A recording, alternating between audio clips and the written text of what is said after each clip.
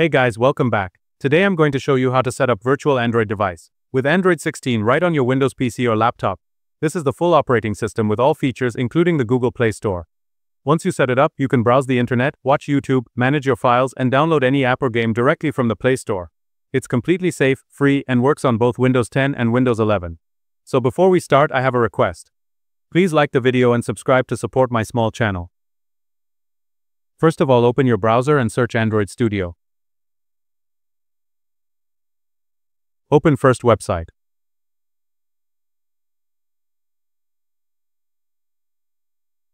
On the website, click this download button here. Now scroll down. Accept all terms and click download. Now it will start downloading. Once the download is complete, run the installation file.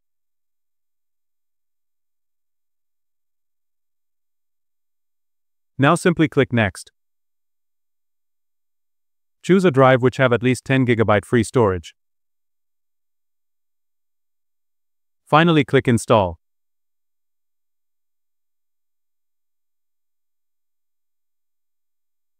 When it finishes, Android Studio will be ready. Inside Android Studio, click More Actions and then SDK Manager. Here make sure Android 16 with API level 36 is selected and click Apply. This will download all the required files. Now open Virtual Device Manager. Click plus icon to create a new device.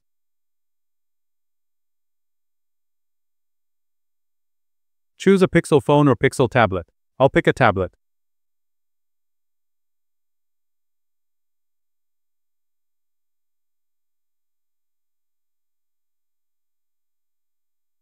In API section, select this one. Now in Services section, make sure Play Store is selected.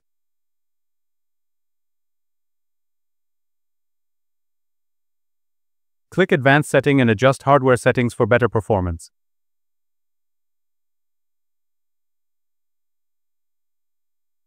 Finally, click Finish. Now just hit play next to your new virtual device.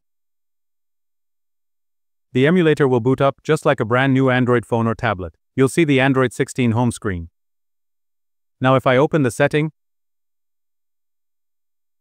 you can see that it is running on Android 16. Open Play Store, sign in, and download apps or games. And that's it, you now have Android 16 running on your Windows PC with full Play Store support.